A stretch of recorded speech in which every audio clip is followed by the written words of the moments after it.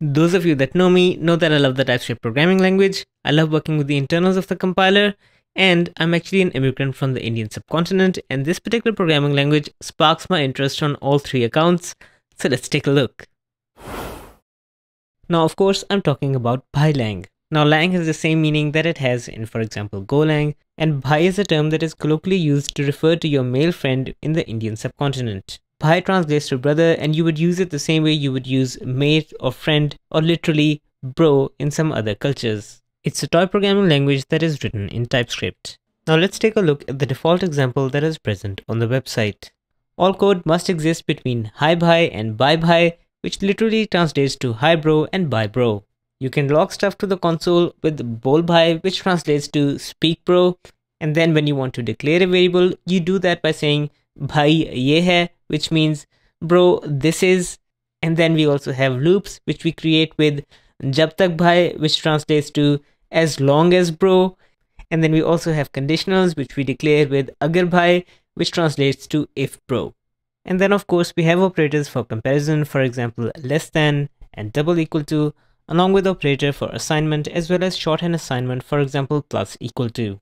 Now this particular example we start off by logging hello world, followed by logging the value of b in a loop, which will go from 0 to 4, and when the value is equal to the value of a, which is 3, it will also log b is equal to a. And of course when we run the example, that is exactly what happens. In addition to the stuff that is logged from bol bhai, it logs this message called shandar bhai, which stands for excellent bro.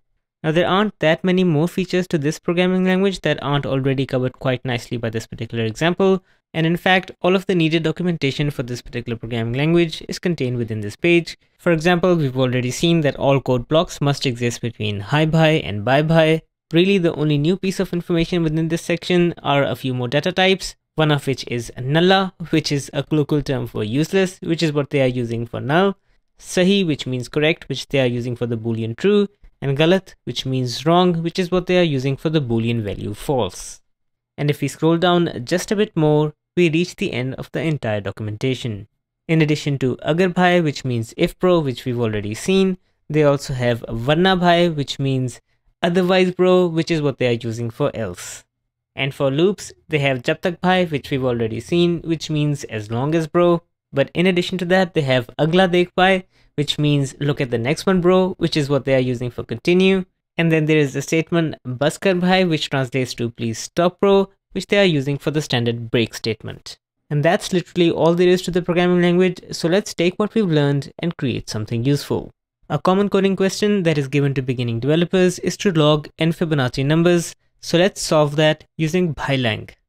The nth Fibonacci number is simply the sum of n-1th Fibonacci number plus n-2th Fibonacci number. And to kick us off, the 0th Fibonacci number is 0 and the first Fibonacci number is 1. Now of course we will start off by creating hi bhai and bye bye, and this will contain all of our code. We will create two variables, one to store the nth-2th value, which we will call piche se piche wala, and then we will create another variable which will store the n-1th value, which we will call piche wala. And of course we log both of these values after creating them by using bol bhai. For the current Fibonacci number, we will use this variable called ye wala, which we will kick off by initializing it to null, which is nulla. And then we have a loop variable called iski bari, which will maintain the index of this particular Fibonacci number. And then we have the index of the final Fibonacci number that we are looking for called akhri bari, which we are initializing to 50 to get the 50th Fibonacci number. We have a simple loop using jab tak bhai, which will terminate when iski bari becomes equal to akhri bari. And within the loop, we will update the current value of ye wala to be simply the sum of piche wala plus piche se piche wala. And then for the next iteration of the loop, we update the piche se piche wala to be equal to piche wala and update piche wala to be ye wala. And finally, before going into the next loop iteration, we log the value of the current Fibonacci number, which is ye wala. And that's the entirety of logging n Fibonacci numbers using BhaiLang. Now let's verify our code by running this. And when we run this, you can see the last value that we have is something like 12586. Now let's verify it by doing what all good developers do, which is put the question into Google and have it verify it for us. And of course, Google agrees the value that we calculated using BhaiLang is indeed the correct value. That's all you need to know about BhaiLang, so you can start putting it in your resume and claim that you have 5 years experience, because that is what recruiters want. Thanks for joining me. Be a bro, smash that like and subscribe, and I will see you in the next one.